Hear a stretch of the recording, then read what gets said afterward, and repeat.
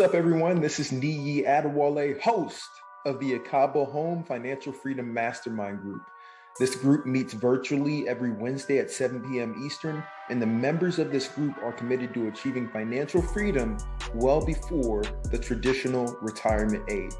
So in this podcast, you are going to get VIP access to the conversations we have about different forms of investment and creative ways to get your dollars working harder for you than you originally worked to obtain those dollars.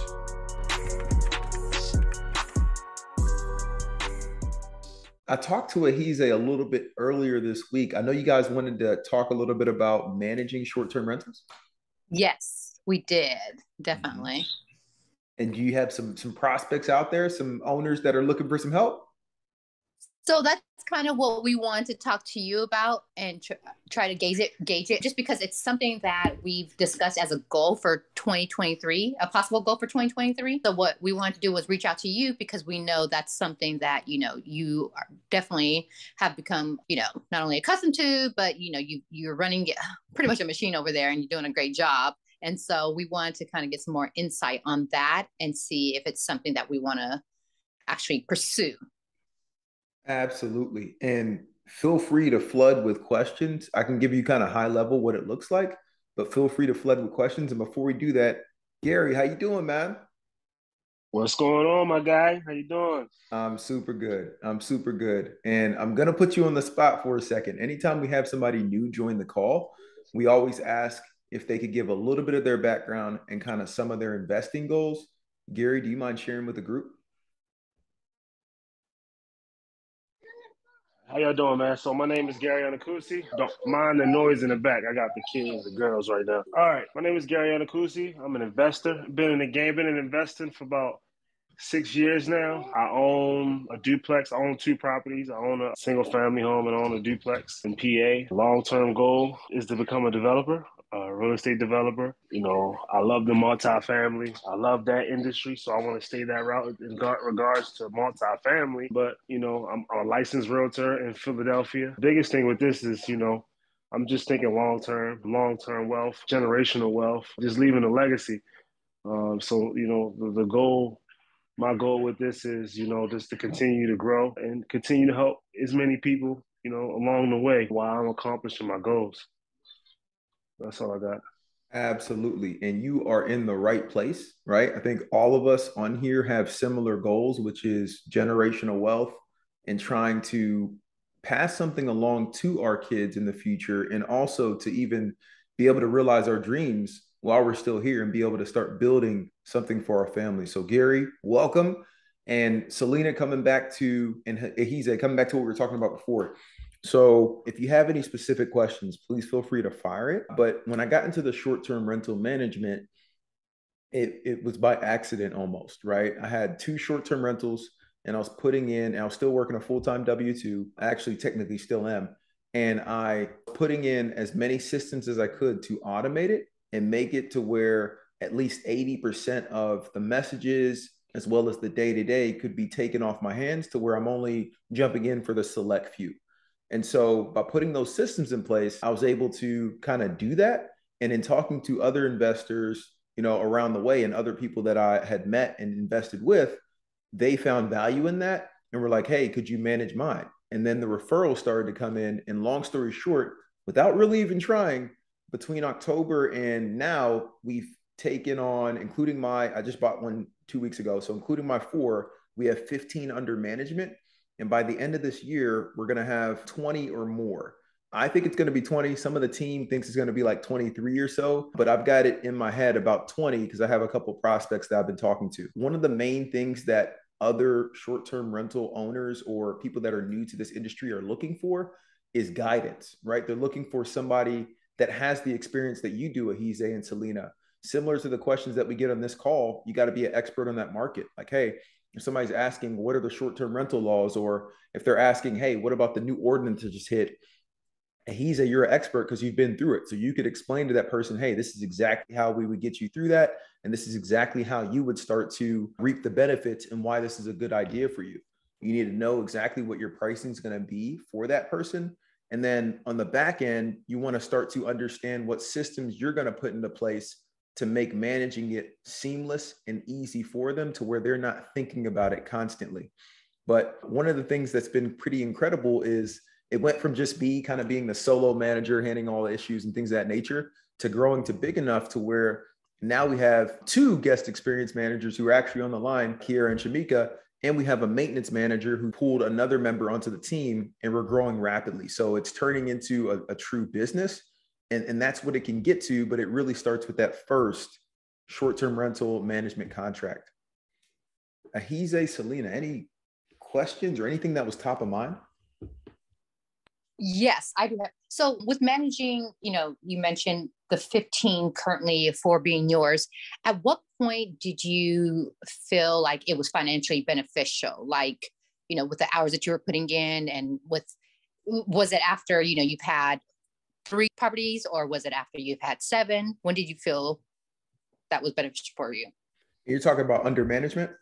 Yeah, under management. I think it was right off the bat. For me personally, in the Atlanta market, because I already had 2 short-term rentals, this was just gaining economies of scale, right? So now when I talk to the cleaners beforehand, there's going to be easy cleanings and hard cleanings. There's going to be the guests that leave the place spotless like we all would, right? Where they leave and it's like, man, this is great. The cleaners don't have to work super hard.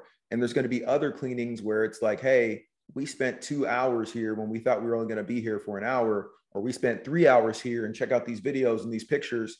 And what I would find is when I only had 1 unit or 2 units, it'd become another negotiation. Hey, the cleaning's supposed to be 90, but now we need 120, right? Because we had to stay here extra. We had to do this, this isn't our job, et cetera.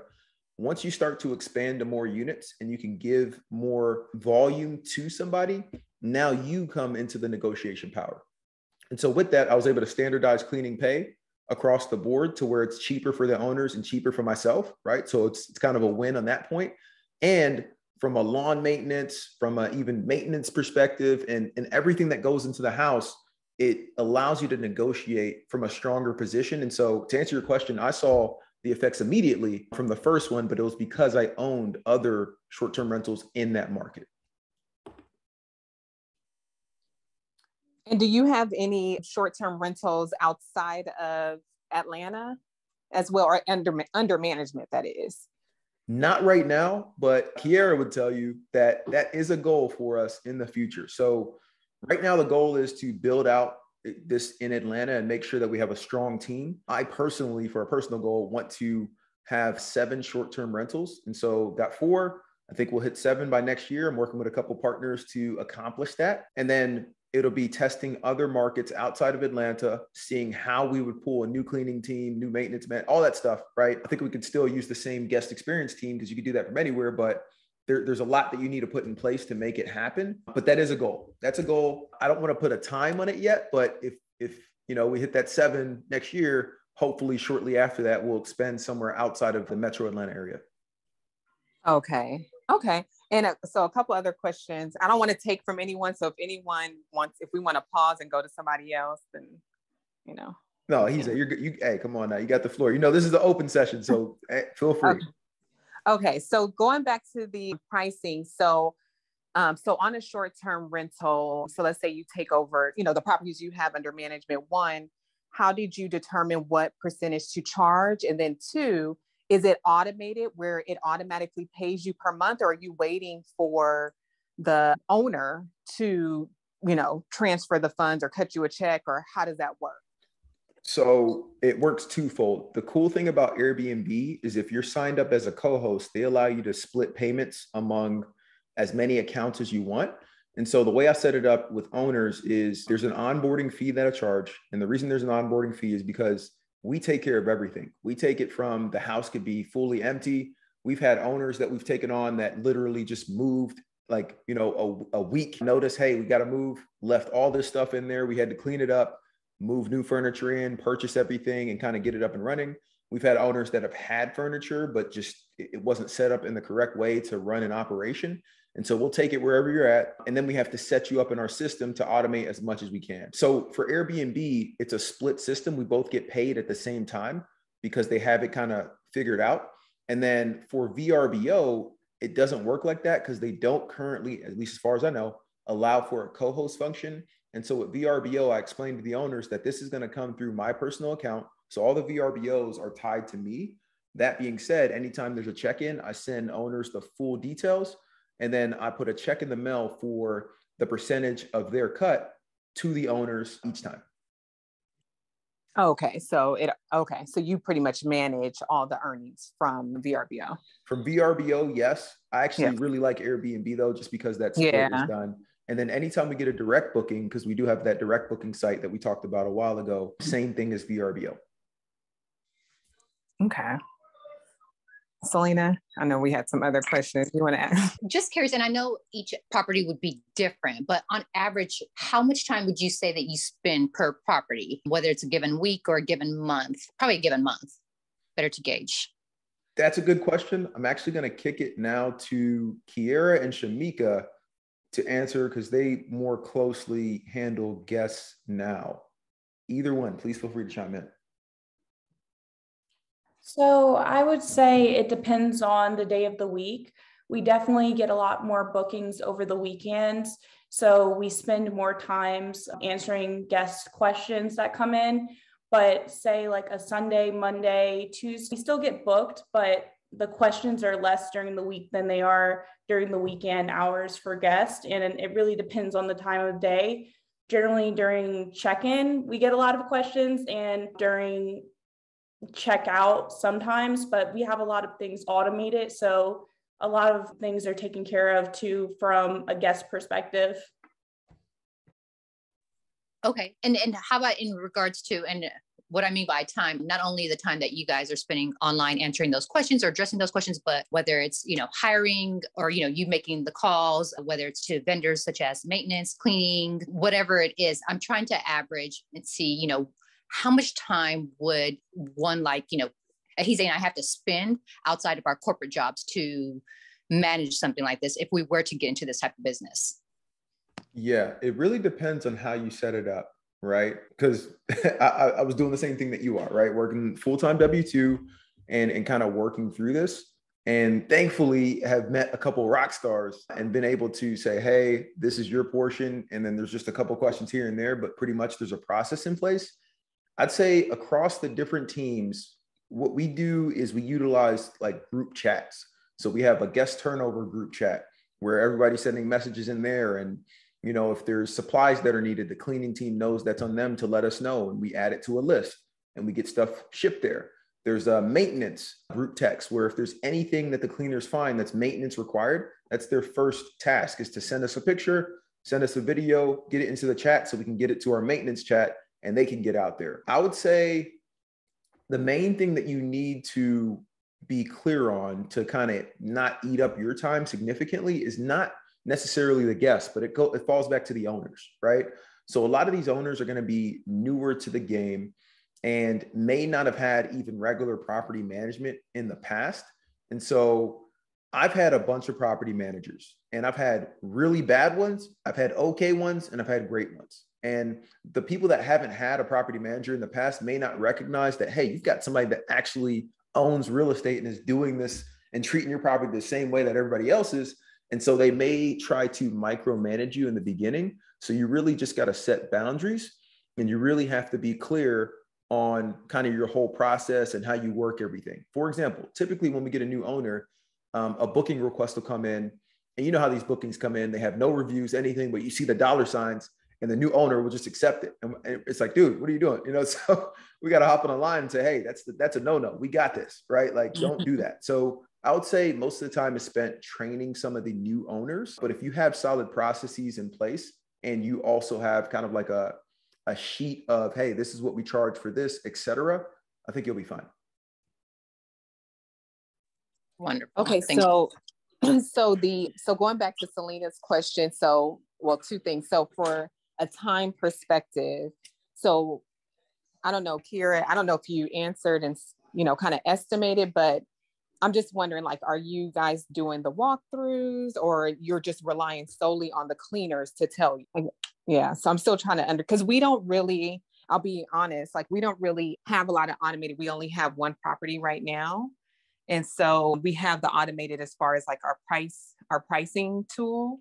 And we do have automated messages that go out, but Selena, kind of manages the inbox or, the communication. It's, sometimes we split that as well. And then from a property management perspective, I kind of do that part of it. I mean, I do that part of it. So, I'm doing a walkthrough after the guest leaves, even before the cleaning people come. And sometimes I clean, or most times I was cleaning until recently. And so it makes me feel better to do that walkthrough. And I'll give an example. Like I sent Selena pictures, like I found hair on the floor. There was a Windex bottle still out. And the beds, there's 2 beds in the room. One bed was tucked in, one bed wasn't. So it's like, which way are we going? Like that bugs me. And Ahize, let me ask you this, right? Because I know you have, the one property in Atlanta. How many do you want to have in Atlanta, ideally? I would say if we can manage it, property manage, I would say 6 months from now, like at least 3 to 6 months, at least 4. So let me ask you this, right? Say you have guests on a Sunday checking out at 11, new guests checking in at 3 p.m. Are you physically going to be able to get to 4 properties and clean them personally and then walk them? Absolutely not. So to that point, with that in mind, you've got to build systems and think through it. And now that you have one, this is the time to do it. You got to think through, okay, how can I incentivize different parties to where they're going to be just as ingrained with me as I would be, right? Because when I had the one, I was doing the same thing, right? But then I quickly realized, hey, if we're going to build this thing out and you're working a full-time W-2, there's no way. People are going to question why you're gone for 4 hours, right? Every single day, right? And so one of the ways that we've been able to do it, at least from a cleaning perspective, is we pay our cleaners standard pay because we have enough units, right? And so they're going to get a base amount regardless of anything. So they prioritize our units because they know, hey, I got this base pay coming in. And that's one of the most important parts of this whole business. And then on the back end, there's a bonus that's tied to the cleanliness rating of each unit. So as you know, if you're a 4.8 or higher overall, you're going to get a superhost. I don't want them to feel, slighted if we're down in other categories. So we focus on the cleanliness category. If a unit is a 4.8 or higher, at the beginning of the month, when the paychecks go out, they get a bonus for that unit. And it happens across the board. If it starts to slip, it's going to be noticeable. And so to answer your question, we don't personally walk the units because that would it would get crazy with 15, but we do incentivize the cleaners. And if they start to slip up, the best barometer you can have is a guest reporting it. And at that point, then it's an issue. Then we're having discussions and then we're figuring out next steps from there.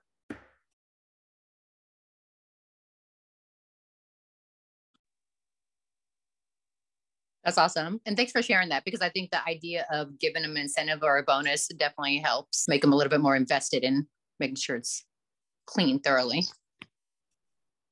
Absolutely. And I know, Shamika, you were going to comment before on a little bit of the timing. Did you want to?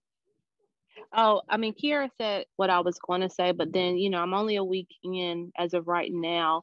But as far as timing, it's like I do have to be, and I know you guys already have a property now, but being that like I have 6 that I'm supporting, and I'm on my phone making sure that I'm not getting messages, throughout the day. I mean, I'm typically like in bed by 10 o'clock, but if I'm up and something does come through, then I'm on it as much as I can. But sometimes, there's people, oh my God, hold on. Can y'all hear that? I'm outside. And yeah, somebody knocking. Yeah. No, it's gunshots. What? Yes. And I was sitting outside. Did you hear that? Yeah. Okay. Sorry, y'all. I thought that was knocking. Me too. No, I was outside sitting on my front and there was gunshots. Oh, wow. Oh, yes. I don't know where it came from. I don't think it was in the neighborhood, but it sounded outside the neighborhood. I'm so sorry. No worries. I like ran good, in. Yeah. I'm good. I ran in the house because I didn't know where it was coming from. Okay. But as I was saying, like if I'm up at night, and sometimes when you're up at night, there's things that are coming through where they're inquiring about booking the place. So if I'm up past 10, I may respond. So I would say as far as timing, I mean, you're doing it all day, every day. But I mean, like Kiara said, there's the weekends when it's busy, if somebody is like asking questions, if they're in, you know, the property or anything like that. But yeah.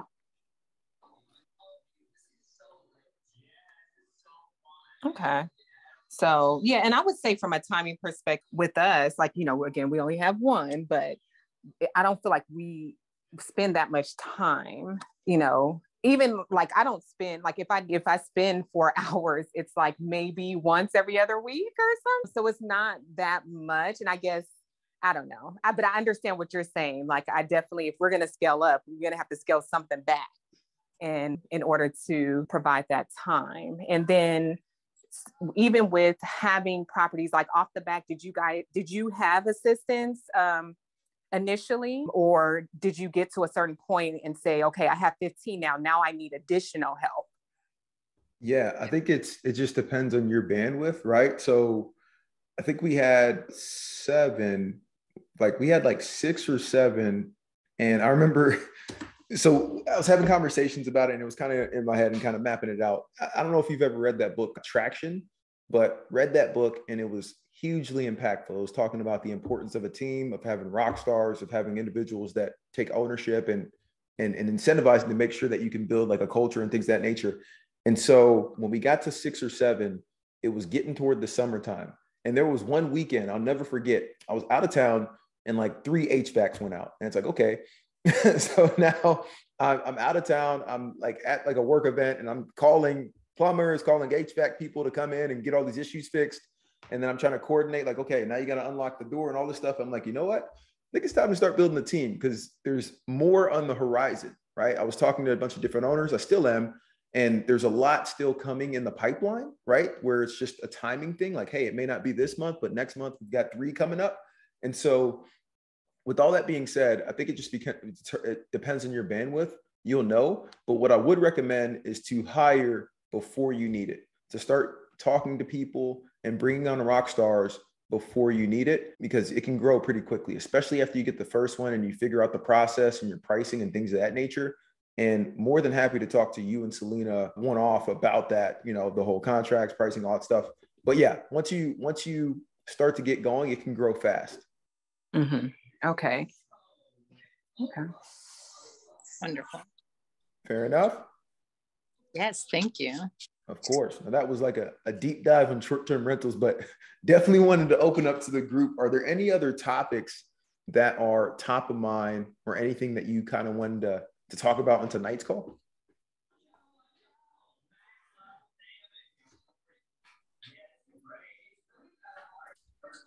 And Gary, I know we talked a little bit earlier about short-term rentals potentially. Did this help? And is there any questions that kind of popped to mind while we were going through all this? Yes, this actually helped. Y'all kind of opened my eyes to something new. Now, how do I get started? If I wanted to get into what would be the first step that I need to do? Because it sounds like a lot of people on here is experienced in short-term rentals. I have no experience in short-term rentals, but I want to get in the game. So what will be my first step with short-term rentals? I'm in Philadelphia market. I would say the first step is, you know, to if I would review the kind of the analytics in the area to determine, you know, based on, because it sounds like you have long-term rental or renters in there, and just kind of get an assessment of what, you know, what's currently happening in the short-term rental market there. If you're kind of, you know, near the city or near a hospital or whatever the case, arenas or whatever that is. And then once you determine that, the next step would be to furnish the house or furnish the duplex. And especially since you have a multi-unit, that's one of our goals as well. Like, I think that's very beneficial because you can do a long-term on one side and short-term the other. So you're getting the best of both worlds. So that way you're just trying out one side. But that's what I would say initially. And most importantly, and probably you could probably co-sign on this, and most importantly, probably do a little bit of research as far as the laws within Philadelphia or the city in which the area in which you're in, to see what the regulations are in terms of setting up an Airbnb. Like, do they allow short-term rentals? And if they do, what's the paperwork in which you have to fill out? Do you have to fill one out before you start the business? We have a friend of ours who did one in New Orleans, and her process took, did she say about a year? Yeah, it took about a year. Mm-hmm. Yeah. And opposed to us, it took us, just a few months. So it was a little bit different. Like our process in Atlanta was a lot easier than hers in New Orleans. Yeah, that's a. Mm-hmm.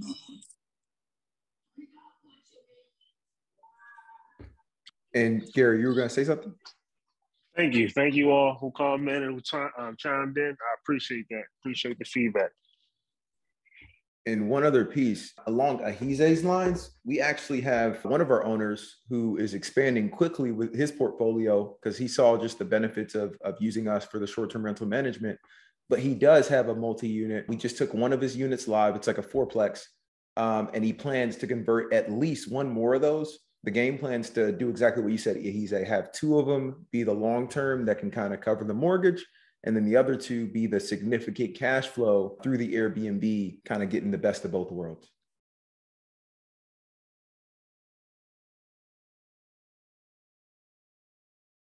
All right, guys.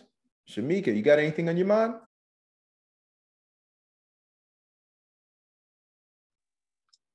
Sorry, I was trying to unmute. No, I do not. Kiera, what about you?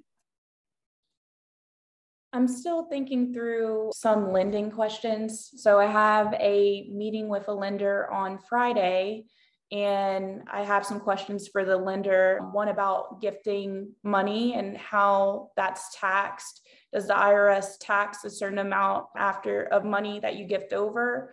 And then just how, from a gifting perspective, how that plays into loan terms when investing into a short-term rental. So I'm curious if anyone on the line knows anything about how the IRS taxes a certain amount of gifted money that's going towards a loan. That would be greatly appreciated.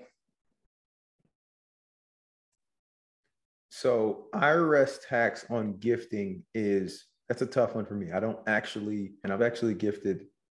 So I don't know on that piece. But as far as the bank piece, he's a question for you. Do you know how much you're allowed to loan someone on a conventional or to gift someone on a conventional versus FHA? That is a great question. I can only speak from my experience because I don't work in the home lending side of the bank. But when I purchased my first home, my mother did give me a significant gift. I remember documents being signed. Again, this was like 20 years ago. I don't know. It was a long time. But I just remember like there was a letter she had to sign basically to say that she didn't require repayment. And it was significant. It was about $40,000 gift. So I had a conventional loan. I don't remember it being any problems with it. But again, this was during the time, this was like 2006 or 2007, during the time people were doing anything to get a mortgage, I guess. So I don't know. Rules have probably changed. I can definitely look it up and research it, or, get with one of my partners at work that work in that area and send back information to you guys. Thank you. I appreciate that. It's good to hear that nothing was messed up with the conventional loan as well. It's not 40,000, so I'm not gifting over 40,000. So that's good to hear. I just read something that said in 2021 you can gift up to 15,000 to someone in a year and generally not have to deal with IRS about it. In 2022, this increased to 16,000. Okay. So, thank you. That's good to know. Yeah, and I'm doing like about 15,000, so I think that should be fine. Hopefully, the lender doesn't have to report it. I've been doing my own research on it, but I'm not sure. Like, of course, I want to speak to the lender just to confirm if I need to gift it over earlier or not. True. And there's so many lenders out here. The one that you're going to meet with will hopefully have those answers for you and be able to talk through conventional versus FHA, because there are different rules. For example, when it comes to even getting like seller credits, I've helped a couple clients that are FHA, a couple that are conventional. And I believe as of right now for conventional, the max you can get in credits is about 2%. And for FHA, you can still get 3% with some lenders, and some lenders can go all the way up to 4 or 5%. But it's they're trying to tighten down how much you can get, especially from investment loans and things of that nature, to make it more attainable for first-time home buyers, because it is getting crazy out there for first-time home buyers.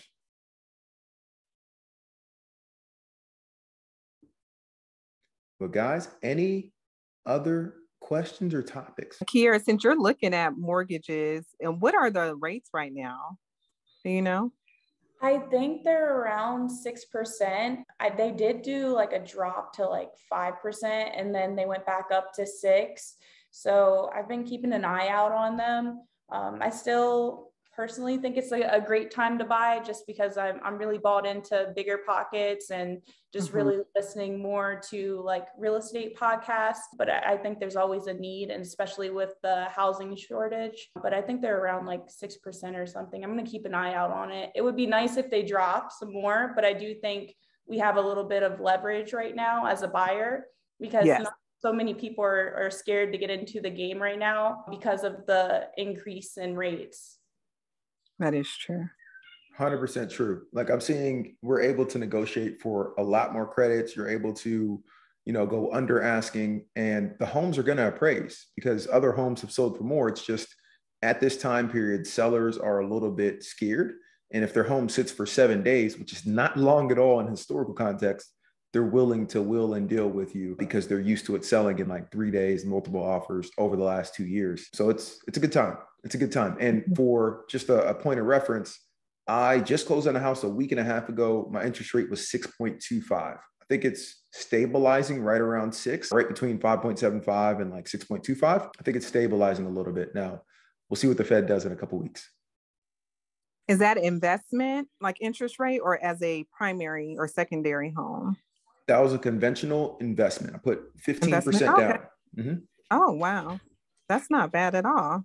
Yeah, I was surprised too, because, when we first went in, which was, I think I got it under contract in April with those multiple extensions we had, because interest rates kept going up. I was able to go back to the seller and negotiate more and get a lot of stuff fixed up that normally would not.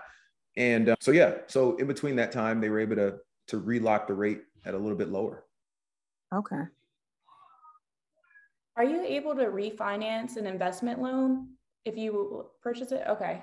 Absolutely. And that's part of the goal. Like what you mentioned earlier, Kiera, was, hey, you can still find opportunities to find these houses and get them at a decent price. And the cool thing is, at a certain point, we're going to return to potentially lower interest rates. So if interest rates were to drop to, 5% 2 years from now, or 4.5%, that's exactly what I'd do. Refinance, now have a lower payment. I can actually take cash out if I want and still keep the same payment, or leave the cash in and just have a lower payment and take more cash flow. So to your point, I'm trying to acquire as many as I can right now, either personally or through partnerships. And then when the time comes, refinance and kind of keep going from there. That's awesome. Thank you. Of course.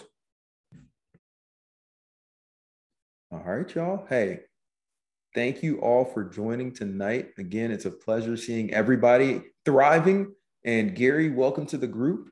And if you need anything, please feel free to reach out. Ahize, Selena, I can send you a link to the calendar if you guys want to talk through some of the numbers. But until next time, please be safe. Especially you, Shamika. I don't know what's going on. Yes. Right. Thank you. Bye. See you guys. Bye.